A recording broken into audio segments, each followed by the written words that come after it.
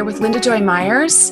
I have the pleasure of having her on the blog. We're going to talk about her new memoir, Song of the Plains, a memoir of family, secrets, and silence.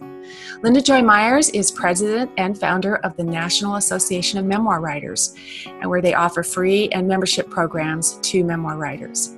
She is the author of two memoirs, the award-winning memoir Don't Call Me Mother and Song of the Plains, as well as two books on the craft of writing, The Power of Memoir and Journey of Memoir. A writing coach, she teaches memoir workshops and co-leads courses through a program she co-founded titled Write Your Memoir in 6 Months, which I have to say has got to be challenging. A therapist for 38 years, Linda Joy speaks about family, the importance of legacies, memoir writing, and the power of writing the truth. She lives in the San Francisco Bay Area with her 2 cats and dozens of rose bushes. So welcome, Linda Joy. I'm really, really happy to have you today and to be able to talk with you about your new book, which I just, frankly, I'm such a fan. I think it's amazing. Oh, well, thank you. It's always great to hear that. So much. Well, yeah. And, you know, just having completed writing my own second memoir, which is now in the editing phase, I kind of had that question about when did you know that you wanted to write a second memoir? I tried not to want that, because I thought, oh, gee, do I really, want to go into all that again? I mean, it's such a personal and challenging process to write a memoir, as you know. But I'm trying to remember because I started a first version of what turned out to be this book 2 years ago. And I was thinking about the kind of the archaeological dig of our lives, how things spiral backward in a way when we're looking at our lives. And I was also thinking I would write about the 60s and 70s in the new memoir. So I was having a couple of layers of it. So I did 80 short stories. I did 85,000 words of a new version of the memoir. Wow. And I didn't like it. I didn't feel that the voice was right. I didn't feel that I'd given the reader an experience that I wanted to give. There were other little questions that I couldn't have told you what they were then, because there were these semi-conscious hints that there was a story, another layer of story I didn't tell. And so what I did when I realized this, I needed to just stop. And I did, and I decided I wouldn't start writing again until I heard the voice in my head that I needed to use, and that I wouldn't even think about it. I would just let it all go and see what happened, which took a little. Wow. Yeah. But I found that's really interesting. I used to be a musician. I used to be a painter. And there's all this wisdom in other arts as well as in writing about truly letting something go, truly being in silence, when you don't know what direction to go in. And so I took that wisdom and I just went with it. And then I heard the voice that became the first chapter. And so I just wrote that and went, what am I doing? And then I realized the theme was the Great Plains. And I'll say more about that as you ask me questions. But once I had that little new beginning, then I had a different book, actually. It's interesting because I do remember talking to you a long time ago when you were starting to write about what was going to be the 60s. 60s, 70s, or 50s through 70s, something like that. And so I was a little surprised when I saw you were coming out with a book, another memoir, Song of the Plains. And I have to say that first chapter is, it really sets the tone for the entire book. And it's that lyricism that is present throughout, really. And I mentioned it in my review of your book that I have personally struggled with a sense of place because I have moved a lot in my life. So I don't have that sense of grounding that I get when I read your words. Oh. So for a person like me, it actually gives me a way of feeling or of understanding that sense of place. Mm-hmm. So it was a really, I guess what I'm trying to say is anyone who has that sense of place is going to recognize it immediately. But for people like me who don't, or who struggle with that, it actually provides it. So it's, Ooh, yeah, cool. it was pretty amazing for me. Let's see here. Mm-hmm. I was going to ask you about your challenges when you encountered writing it, and I think that you've kind of gone over a little bit of that with trying to find your voice. And they're really, as I view it, there are several stories in your memoir. I mean, you've got the kind of the carry through of your story of pain and loss in the relationship, or lack of relationship with your mother, and your relationship with your grandmother. Then you also have the story of your research in your memoir of how you uncovered your family secrets and the drive to uncover those secrets. You have the family history itself, quite a bit in there, and then all of this is kind of embodied in the land. So there's a lot there, and I wanted to ask you about your process a little bit. When did you start seriously researching, going into the family archives? And then, this is a complicated one, how did you ultimately decide to weave these different components of the story together? Okay. Well, the research began when I was 8 years old, when my great-grandmother told me the stories of her life in a feather bed in Iowa. And she started telling me about the 19th century, and I was just 8. She was 80. And she told me about things I had never heard of or imagined. The way the neighbor women midwifed the babies, how hard the work was on the farm, the making bread, the wood cook stove in the summer, feeding the harvesters of 20, 3 times a day, all kinds of amazing details. And then she told me, when she was telling me this, I was already living with my grandmother, her daughter, and my mother had left me. And my great-grandmother started talking to me about my mother when she was a little girl. And I was like, oh, she knew my mother? And this blew me away. And then then of course it's obvious to us as adults, but no, she's the mother of my grandmother. So my grandmother was her baby, and whoa, So I got very curious then, because I didn't live with my mother. And, family stories, you hear some of them, you don't hear others. You don't hear the ones that are secrets or have shame attached.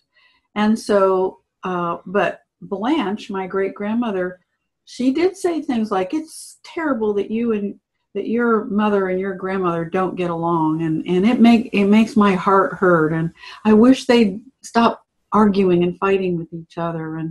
But she didn't approve of it, but it also made her sad. And that's a lot of story right there. There's like a huge story there. Right. And it also validated your own sense of that fighting wasn't normal. I mean, you experienced a lot of pain and discomfort from it, but when you're growing up with it, you're not sure if that's how everybody behaves or not. And then, to get that validation that, no, this isn't normal. It's not supposed to be this way. Extremely helpful. And that because I was so cut off from my mother, my father, and until this visit in Iowa, these were my grandmother's mother and then her half sibling. I didn't know about family. It turns out I'd met them when I was a little baby, but I didn't remember any of that. So I didn't know all these people existed, or this whole history of their family on the land all around. So one of the things we would do for fun is we'd all get in the car and we'd drive around. You do a lot of driving around in the Midwest just to explore things, And so we'd go to the cemeteries and walk around and say hello to people that were buried, and these people knew them, and then they go to the old houses that they had lived in, and they would sit there. And so one early time, my great-grandmother and grandmother, we drove to this house, and it was an old house, and it had a windmill next to it, and it was just so evocative of another era. And so my grandmother and her mother were whispering to each other, oh, remember the peach field was over there, the peach tree field, and oh, over there was this, and remember that. And they were whispering like they were in church. And so it was this reverence to this place. And it turned out, then and then later years, I gathered, I don't know when and how much, but I gradually gathered this was the house that my great-grandmother got married in 1894. 2 months later, her husband died. My grandmother's father died. And my grandmother was born there. And it belonged to my great-grandmother's mother and her husband. And so it was the family home. And that was a mile away from the Mississippi River. And so later, when I got more curious, I started researching, well, when did the family end up in Iowa? What was going on in Iowa when they ended up there? And so somewhat casually and somewhat through stories and somewhat through people going on through the photo books and telling me a few things, it was totally a patchwork for many years. But then about 40 years ago, I realized you could look up stuff in the courthouse and you could find out more information long before the internet. But that led to almost a 10-year practice of going to this tiny town library called Wapello, Iowa. My mother was born there. Her father and his family were all from there for many years. And I had gone there as a little girl. I knew my grandfather until he died when I was 12. So I had good memories of this little tiny town. And I went to the library and I began to research the newspaper archives there. And I was determined, as you know, I didn't know what happened to my mother as a baby, and no one could tell me.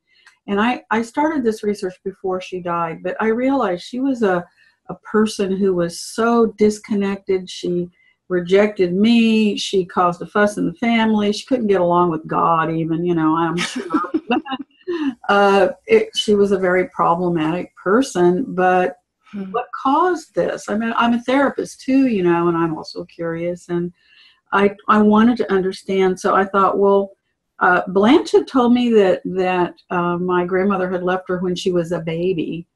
Well, I imagine a babe in arms left behind all those years. Well, I thought, well, who knows? Let me find out if I can find any clue to when she left. So I started doing the microfilm, and I learned that there's a social column, and you can whirl through the microfilm really fast, and once a week there's this social column, and it'll tell you who was doing what, when, where, what they wore, and what conveyance they came and went in. I mean, it was amazing.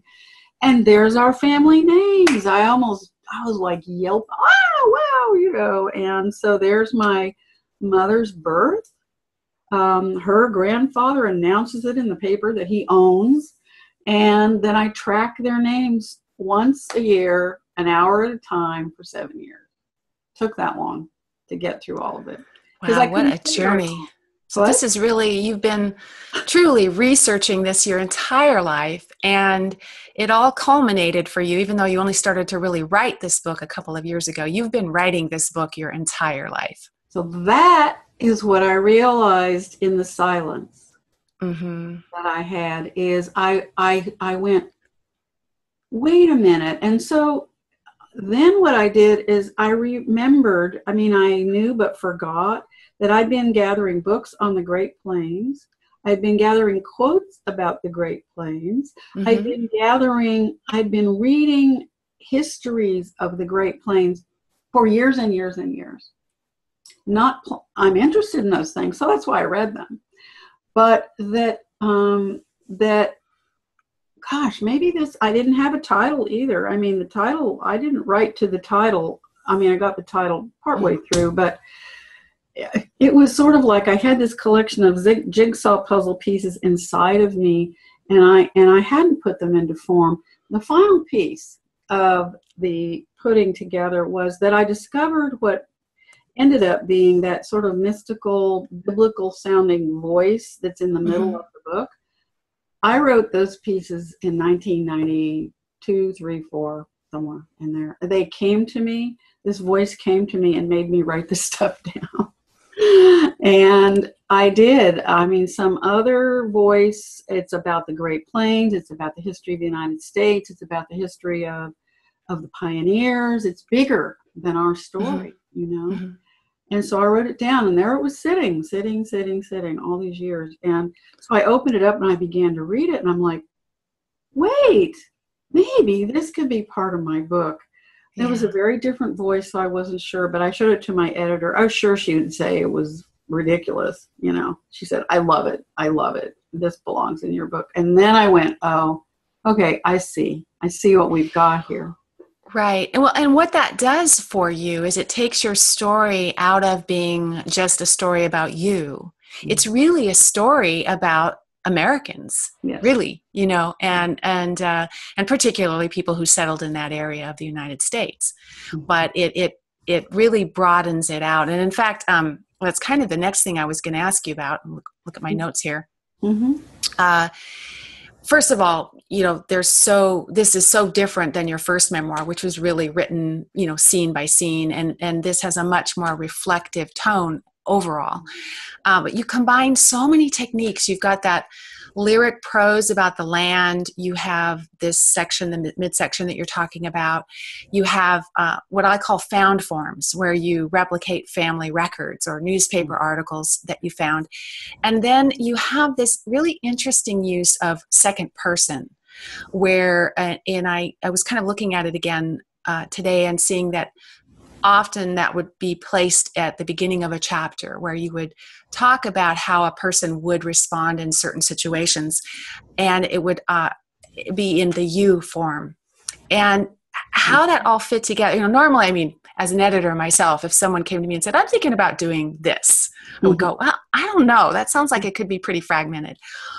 But it wasn't at all. It really flowed. And in fact, you know, if you had stayed with any one of those voices for the entire book, it probably wouldn't have worked. You know what I'm saying? Yeah. Because you had that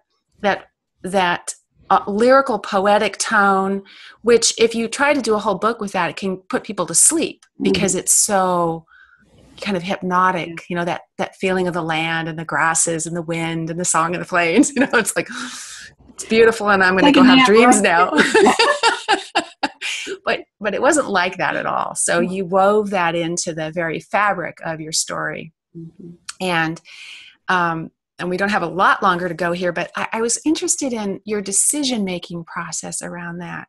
Like, were you aware at the time, or were you just writing and then kind of figuring out how it all fit together? Were you thinking, no, I want to do this way? It began to flow.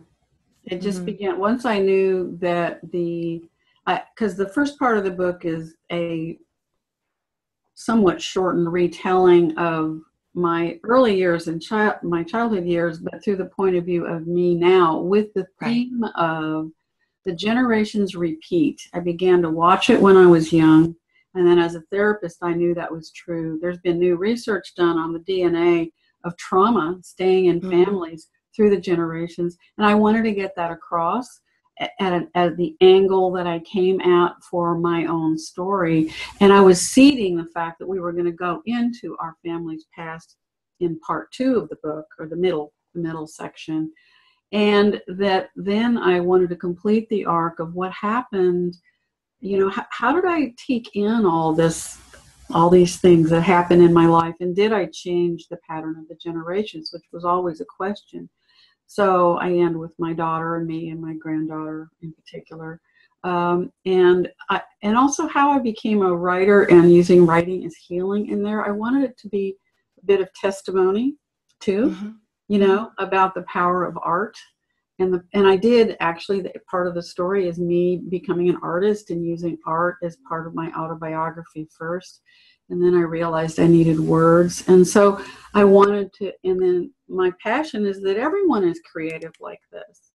You know, everyone can do this. And I wanted people to feel inspired that they can do all of these arts and do whatever they want in a way, as a way of integrating all the different parts of who they are. And I do, by the way, think of this as a spiritual memoir in a way, because it is not just my story. I mean, it's a story also of people's hearts and survival and the plains, and then that larger story. And so everyone is just trying to find out where home is, you know, and where they belong. And I hope I wanted it to be a universal story. Well, I think you succeeded really well. And congratulations. It's a wonderful memoir. And for those of you that are listening to this, if you haven't gotten it yet, you need to go pick it up and read it. You'll love it. Oh, thank you. So, is there anything else that you'd like to say about it Mm. while we're here at the end? Anything that comes to mind? Well, I have a feeling that I could also be speaking to the genealogical community, the people who are interested in writing family histories and researching family history. And I just hope people will feel encouraged, because I researched a lot of stuff and couldn't find a lot of things until I got to Ancestry.com. And I'm not advertising them officially or anything, but truly I punched in a lot of things. And you've done some of this, right? You just end up being on Ancestry.com for 6 hours, whoops, I forgot to eat dinner, and so that I think that people who are doing that are trying to, explore who they are, their identity, and their purpose on earth, their purpose in life. And memoir is such a good way to do that. So is painting, so is photography. I mean, I think all of the arts are inviting us to be uniquely ourselves and give the world our vision of things. And so I want everybody to do that are drawn to it, because there's so much satisfaction, and the society we live in tends not to be all that welcoming, and we have to do our art anyway. Yeah, I agree. Well, thank you for that. It's been an absolute pleasure to talk to you, and I'm sure we'll continue talking, and I just look forward. I know this memoir will be a really great success. Oh, thank you so much, Amber. I really appreciate your review and everything you said about it. You get the book, and that's so thrilling. Oh, thank you. All right. Well, you have a good day, and we'll talk again. Thank you. Bye.